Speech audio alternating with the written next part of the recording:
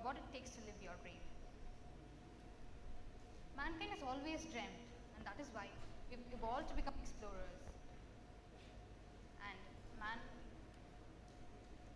And mankind has explored and conquered the sea, the land, the air, and now the final frontier, space. Growing up, I too dreamt of exploring our universe. I grew in Ooty, where the night sky is way brighter than what it is here.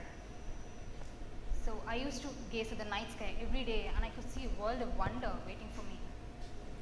When I was young, my sister was my inspiration. She was the one who inspired me to take up physics, learn more about universe, and it was not very hard for her to do that because I was someone who used to tune into Doordarshan at crazy hours to watch the ISRO launches. For the young ones out there, I hope you all know what Doordarshan is. Moon. Moon is the brightest object in the night sky. Moon is, of course, our closest celestial body. The ancient Greek worshipped Moon as a goddess. We Indians have a lot of festivals based on Moon. Mankind was fascinated about Moon since we first walked off the earth. Mankind had the aspiration to reach the Moon. And with Apollo 11 and the iconic words of Neil Armstrong, which we cannot forget, one small step for man and a giant leap for mankind, Moon became a reality. But after that, we have never been to the Moon. Today, I am part of Team Indus, which is once again going to bring Moon closer to humans. So what do? I am part of Team Indus, which is intending to build and land a spacecraft on Moon by the end of next year. The question comes, why are we doing it? Our mission is to plant the Indian tricolor on Moon and win the Google Lunar XPrize. We are the only Indian participant in this competition, which has put forth 2-point problem statements to the teams across the world. Firstly, build and land a spacecraft on Moon by the end of 2017, and then traverse for 500 meters, send back high definition images back to Earth.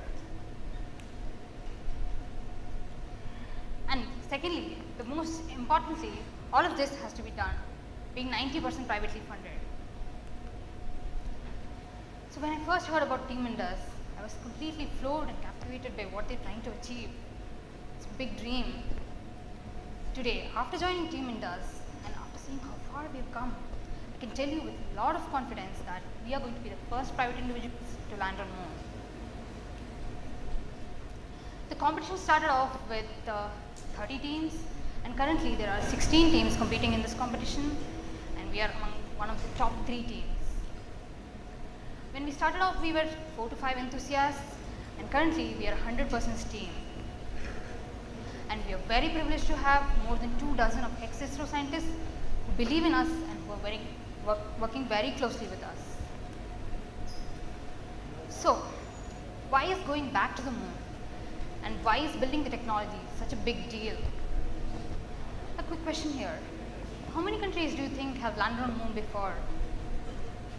When I ask this question to people, I get answers like 9 countries, 12 countries, or more. Not. Actually, only 3 countries have done it before. Russia and USA did it long back in 1960s and 70s, and China did recently in 2013. So when I talk about all this, people also ask me, why is it important for me personally? I had mentioned, I had passion for space even before joining Team Indus. I pursued my education in control systems, and I did my master's thesis at ISRO Satellite Center. And when I heard about an Indian team attempting to go into the Moon, I realized that was my dream calling. I joined Team Indus in 2014. Thereby, I am continuing my crazy dream on this journey.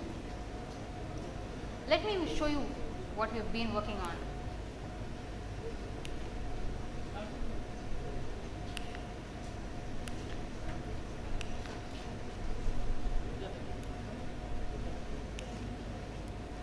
So,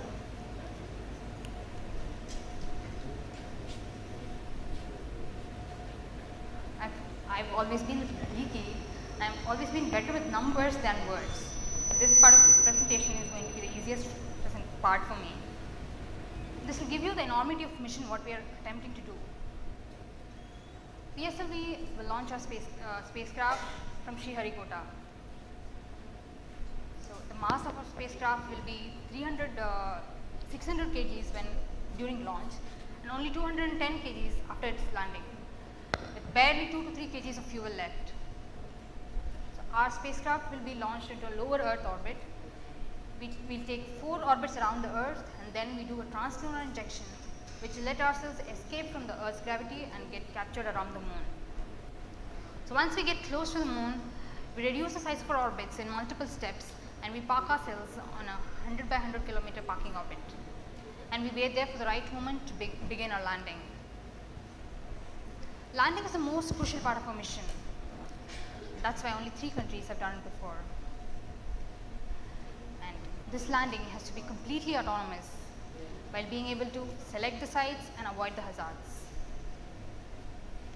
To give you an idea of the environment there, it's extremely harsh, it's unforgiving. The temperatures for our mission will vary from minus 269 degrees Celsius to plus 150 degrees Celsius. That's like frying and freezing an object at the same time. So our designs, we have designed in such a way to take care of all of these. So once we get close to the Moon, and when we land, after we land, a ramp opens and our rover rolls onto the lunar surface. Being a rover on the Moon is pretty hard. So the soil there is like ash. It will stick to everything from the cameras to the mechanism to the electrical systems. So the design is well thought of. And the wheels and protrusions, what you see here, are designed after a number of analyses and tests. So this rover will take 500 meters and then win us the Google Lunar XPrize. So this would take us around 4 to 5 days to complete the journey. Going back to 2014, when we were still a very small team, GLXP, the organizers of this competition, instituted a milestone prize to check the technological capabilities of the teams. So they were world-renowned judges who came and witnessed our testing for landing. So this video is one of our tests at NAL. We subjected our spacecraft to numerous tests, and we won the $1 million as a milestone prize. So our mission was always designed to be open, collaborative and educational. It's part of our charter to demystify space as far as possible and bring it closer to humans. The very fact that we are ordinary people trying something so huge out there hopefully would inspire a whole lot of Indians and change the perception of what is possible from India. And we believe that developing this technology will go a long way and help solve problems on Earth. Be it weather monitoring or remote sensing or streaming of internet from drones, there are a whole host of problems that needs to be solved to make life on Earth easy and better. Here I would like to quote one of Carl Sagan's quote. Exploration is in our nature. We began as wanderers and we are wanderers still. We have lingered long enough on the shores of cosmic ocean. We are ready at last to set sail for the stars. And set sail for the stars is what we are trying to do, paving a way for a whole new journey for mankind. All this is possible by following our dreams. Imagine the inspiration one gets by following our dreams and making it happen.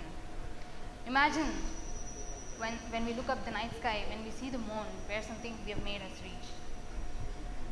Imagine the impact of the world around us. This is the story of our moonshot. It's really all of our mission, and I would love it if you also join us, make our mission into yours, and call it your own. Thank you.